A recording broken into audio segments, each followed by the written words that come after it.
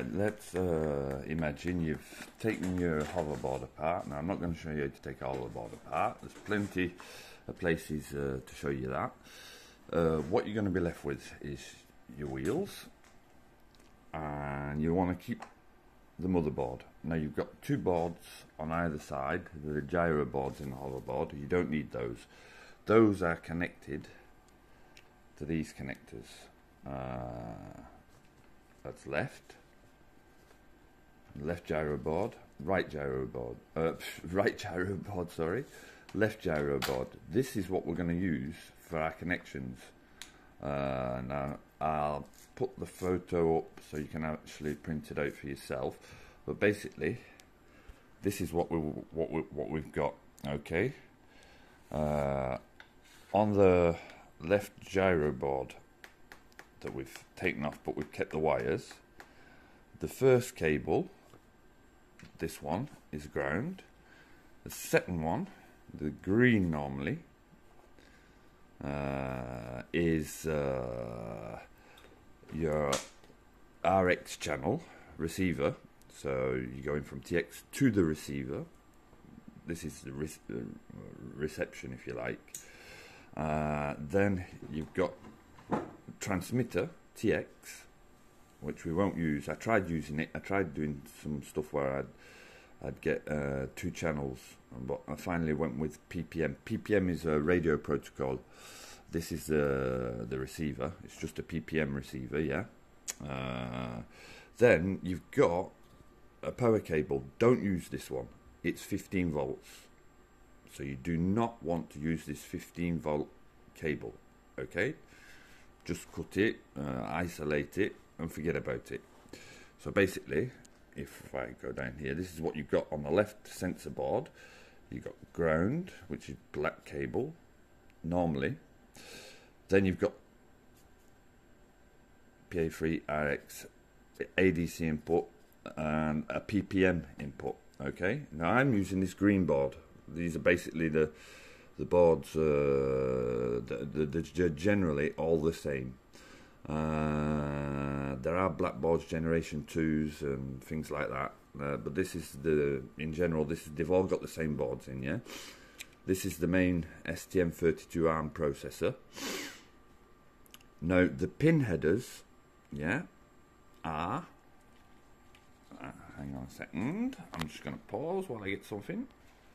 So I'm back again. So the pin headers are actually, if we're looking on the board on the photo, are actually here. There's 4 holes, okay, which correspond to the clock. 3.3 volts. You don't use this. Whatever you do, don't plug this in the 3. You just want these 3, yeah. Clock, digital in and out, and the ground. Now what you're going to need is an ST-Link V2, okay, and you'll need the program that's free on the internet, ST-Link utility, okay. And then what you want to do, where's the, you want, if you can see that, you've got the SWCLK, SWDIO and ground, those 3. So 2, 4 and 6 on my ST-Link. And then you make your connector. Now I use pin headers, yeah. I didn't solder these in yet, but you can actually solder them in. So these, I have to forgive me, I'm not Spielberg when it comes to making videos, but you'll get the gist. These actually solder. Let's get this. It's hard to film. Actually solder into these holes. Come on.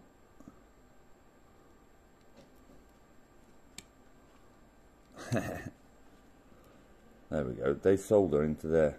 But to solder them in, you're going to have to unscrew all the MOSFETs to get the heatsink off. So what I do is I cheat. I actually put them in like that and then hold it to one side, and it makes a contact while I'm programming it. I know. On my other one, I've actually soldered the pin headers in so I can plug it in. Make sure you get the sense right, and whatever you do, do not use the 3.3 volts because you could blow the board. Okay, that goes into the computer. I'll explain that later on with a part of the video on the computer. Now basically, I know there's a lot of wires hanging out here, but basically you've just got, like on on any escape, you've got your 3 wires coming out for the motor, for the 3 phases of the motor that are colour coded, so you can't go wrong. You don't need to change the phases. This is the Hall sensor that plugs in. You've got left and right Hall sensors that plugs in. You'll need these because in the program that you use, it needs it to count it, and also there's it brakes when you let go of the acceleration. It brakes slowly. I mean, it puts a resistance in, so on and so on. So you've got one side, this is right, and this is left. The board wants to go this way up, okay, which is actually upside down compared to when it's in the hoverboard, but it wants to go this way up, so don't worry. So this will be left, right, sorry, this will be left. If you put it the other way around, what's going to happen is you're going to have reverse. You're going to reverse the way the wheels are going to go, and it'll throw the program out because the program's made to work like this. So forward will go forward, and when you come backwards, if you want the beep on the reverse, and for the steering and so on, so it needs to go this way up, right, and left. So we'll just take a little look at this picture. So like I said, here's where the pin headers go for the programming, for the ST link V2. You can pick them up for about, in America, about $10, €10. They're easy to get hold of. Amazon sell them. Then you've got what I did to get a 5 volts. Just let me get rid of that. You've actually got a 5 volt regulator here. And on the left pin, so if we're looking on this photo, this is a 5 volt regulator. So on this left pin, that's a 5 volt out. Okay, I use that 5 volts to power my receiver. So I'll put a little plug on. Of course, you want a ground, and at the back here, let's see if I can get this back plate showing up. Showing up on the back here, you see all that's all ground. All that, you see, I've got 2 ground pins. One ground pin was already in because this is a 15 volt out as well that I don't use. That went to the hoverboard had a Bluetooth thing in it that was bloody annoying. So that's 15 volts out, but you could use it with a buck converter and power up any device with it. You've got a 15 volt out, which is handy.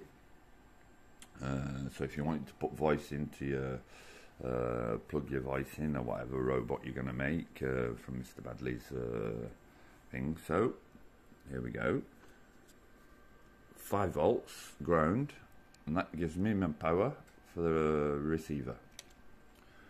And then I've got my PPM. Yeah, no, we're talking PPM, not PWM, PPM.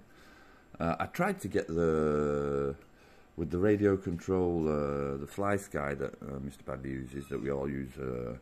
I tried to use their receiver, but I don't know if it's because I used a 6-channel radio that had been reprogrammed for 10 channel. There we go. So this is an 8-channel PPM receiver. Now in the code, I'll show you later, if you've got 8 channels, you need to put in the exact number of channels, the exact number. So if it's a 16 channel, you need to put 16 channels. I'll show you where later. And that's basically it. There's nothing, when you put it all back together, you connect your Hall connectors, connect your motors, connect your receiver, bind your receiver to the radio. Once it's flashed, I'll show you to flash it later on. And that's it. There's nothing. I'm trying to simplify everything down. You've got your battery. Keep the battery because you've actually got where they are. You can actually plug Now you've got the charging cable. It comes with the hoverboard that actually plugs in here. Yeah, up here. And then you've got your power on button. Now what you need to do when you're flashing it is you need to short out. You need the power, and then you short out. What I use is a DuPont cable, female to female, and I bridge it. Or you could put the power button on and hold the power button while you're flashing it. I'll show you that later as well. And that's about it really. All the rest you're not going to touch. The Hall cables, you're not going to touch main motor wires and all that. What you're interested in is this left sensor board, the gyro board that you either keep if you're going to do something with it. These wires, right? And that's it. So I'm going to cut to something else. There you go. There's no sorcery, nothing. These are the batteries that come with it. Like I said, the 36 volts, so 42 volts when they're charged up. It's a 10S 2P, so there's 20 Li-ion cells in there. Once you've actually made everything up, you saw on my video, the charging panel you can sort out. You should have a charger with it. They're all about the same. You can get hold of them. It's a 3-pin, but one's just a guide pin. There's just plus and minus that goes in, yeah. So you can actually charge it,